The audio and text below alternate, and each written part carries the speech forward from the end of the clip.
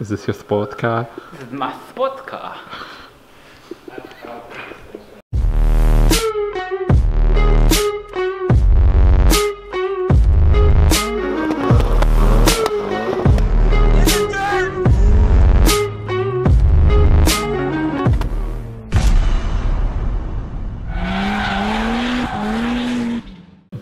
So, tonight on, what are we calling this? The slip angle. I mean, it's the slip angle, but like, what's this segment? Fixing my tuner car, RX-7. Brap. Rotary life, son. So last week we made some progress. We fished those pesky bolts out of the body, which is wonderful. I won't hear those clanking around anymore. Yeah, it's one of those little things, it's like, it's such a pain to get it done. Although it wouldn't have been as bad if we known exactly where they were. It's all a learning experience. Yeah. But I was gonna take the fenders off for this project anyways. I guess we didn't have to take the wheel liners out. Yeah, but like for the clearance and stuff and not having to worry about dropping like your turbo on the fender.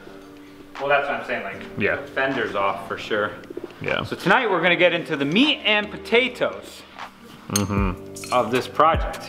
And we are going to remove my Garrett TO4S with 57 trim, which I think is a TO4E compressor housing cover, in preparation to put the full-on TO4S compressor cover on it. And also we're going to have to modify the, what do they call this, the charge pipe? Yeah. The one that's right off of the compressor. Yeah, the charge pipe to the intercooler.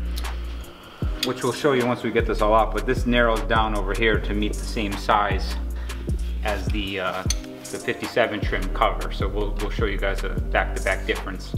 And I already went into my theory on why this was an issue, or I guess for those just tuning in. I was never able to boost more than 15, 16 PSI with this setup.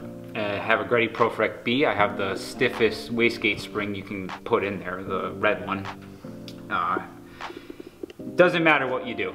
You could pull the vacuum hose off of the wastegate, it still boosts the same. We even took the cover off of the wastegate and just kind of left it open to see like what it would do. It built like 11, 12 PSI. I want to boost more, but what we think is that the smaller 57 trim cover volumizes too quickly.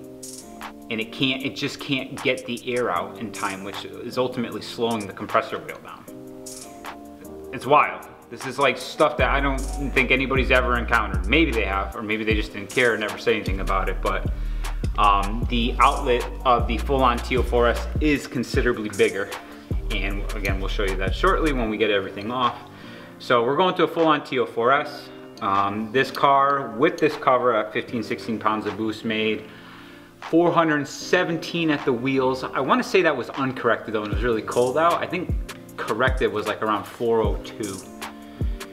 And 328 pound-feet of torque, somewhere in that vicinity. What's the RPM with where that torque is? Do you remember? I'm just curious because I don't really know like the characteristics of a rotor. It was probably around 7,500. After 7,500, power starts to taper off a little bit. Yeah.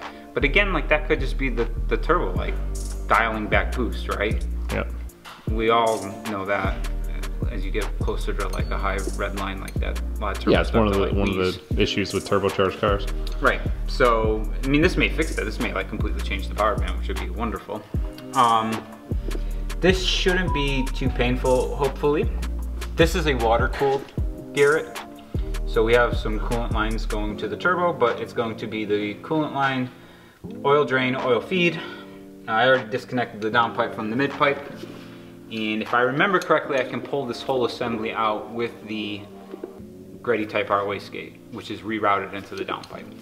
Because I'm not about that open wastegate. No screamer. Fuckboy life, son. So that's it. It's cool, but I think I'd get annoyed of it like almost immediately. Have you been in an open wastegate car? Yes, I have. I've been open downpipe turbo car. Open downpipe turbo K series. It like hemorrhages your brain. Yeah. Remember Steve with the Neon?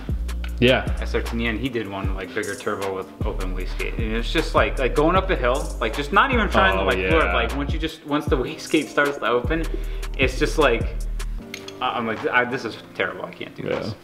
So we're gonna dive in here, and that's gonna be tonight's project, is getting the turbo out of the car. Cool. Let's do it. Let's get started.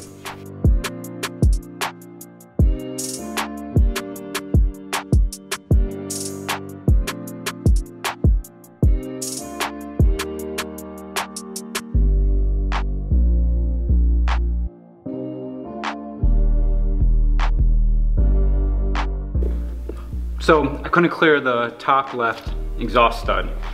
And I remember I pulled it all out years ago when I blew the seal in the center of the shaft. But when I took the nuts off, it took the top left stud with it, and that's probably why I was able to clear it. So I just used two nuts. I don't know if you can see in here. I did the double nut. Yeah, double nut on the back, the rear top one. Correct. Yep. And now the whole stud is loose. Yep, so he's just backing out that stud, so we'll be able to clock it counterclockwise the way you're facing it. That's just the one. I can clear all the other studs. It's just when I come off, I'm hitting the wastegate pipe and the exhaust housing up against the body of the car. Yeah, so you can clear the front one, but then when he goes to rotate it, it's getting stuck on that rear top one. Correct. No, it's balls.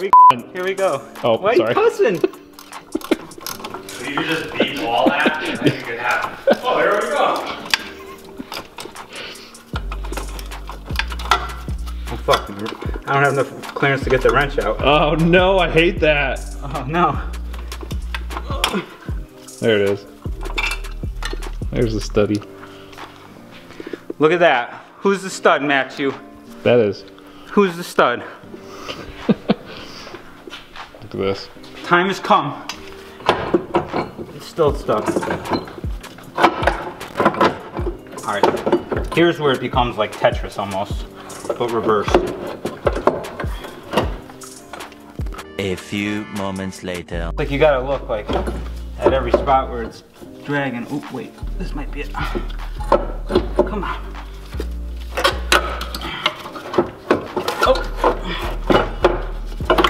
Oh, she's free. Almost. Caught in these hoses here. Damn hose.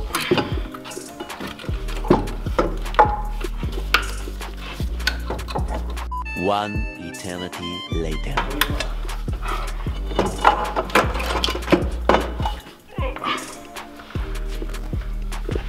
There she is. Finally.